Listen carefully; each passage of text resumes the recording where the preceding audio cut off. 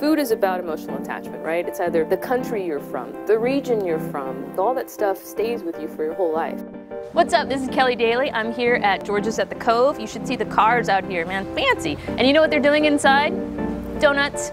Because donuts are taking over San Diego. They're at Searsucker, they're at Gabardine, they're at Tiger, one of my favorite gastropubs. And what are they doing? Let's take a look.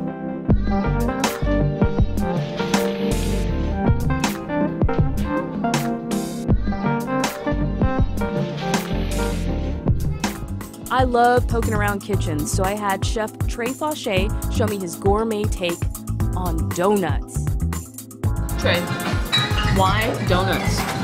Why?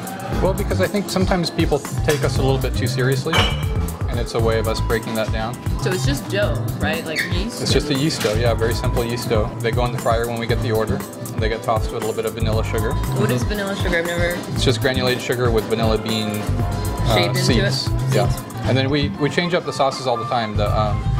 We try to keep it fun and we try to keep it seasonal. So cherry season starting right now. So we've got the cherry compote, and then marshmallow is kind of fun, and caramel and chocolate is something that's kind of always part of it. Fried pastries, treats all over the world for a reason.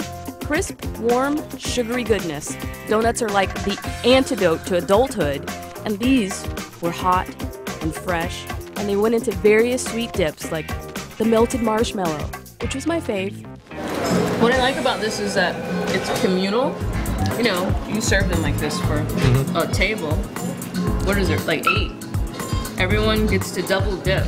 I like how humble it is. I think the idea of a donut hole, it's like the most undersung, under-celebrated part of the donut. It's like the muffin bottom of the donut. So but that's usually the best part.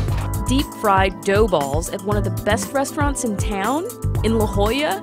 Of course, there's an arty touch, vanilla bean sugar, but how humble. And George's doesn't use a showy donut ring. They don't go flashy. They do holes. Pure pleasure, which is how we do things in San Diego. See, you can say you're now up on the donut trend. Thanks for joining me today. Check me out at utsandiego.com for my dining column, or Twitter at Keli Dailey. And let's keep the conversation going, guys. See you next time.